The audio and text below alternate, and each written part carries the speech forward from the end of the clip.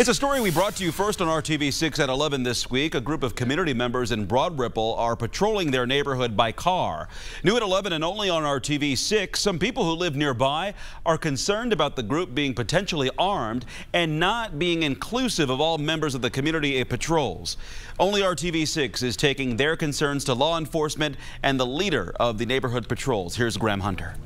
I wouldn't feel comfortable with a neighborhood watch who is villainizing the poor. Thea Noonan first found out there was a group patrolling in the Broad Ripple area on the Nextdoor app. Or villainizing somebody without a nice car. On the app, members of the patrol were addressing a suspicious situation they looked into, with one of the patrol members saying, "By the second pass, we concluded that based on the newer Mini Cooper and some other factors that it was not something of concern." Felt like that was pretty prejudiced. That's when Noonan started asking questions. Have any of you had any implicit bias training? I went on to ask if any of them were armed, to which they said it would be better off if people believed that we were armed. I took Noonan's concerns to organizer of the group, Matthew Williford.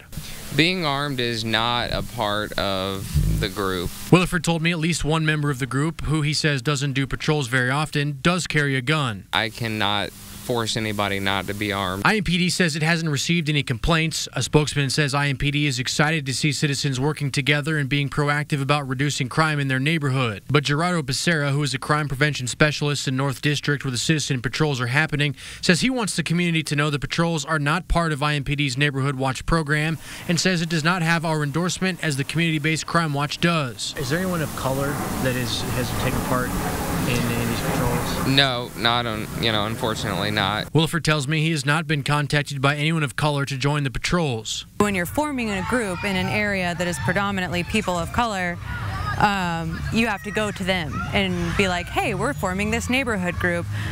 Would you like to join? Would you like to have a leadership role in what's going on? A spokesperson for Indy 10 Black Lives Matter told me in a statement the lack of diversity could leave the door open for white vigilantes policing and profiling people of color. Williford tells me his group is working to institute training to prevent bias and says they are working to more clearly mark the vehicles on neighborhood patrol. Reporting in Broad Ripple, Graham Hunter, RTV6. The patrol organizer says he is working to get his group sanctioned by IMPD as part of the Neighborhood Crime Watch program.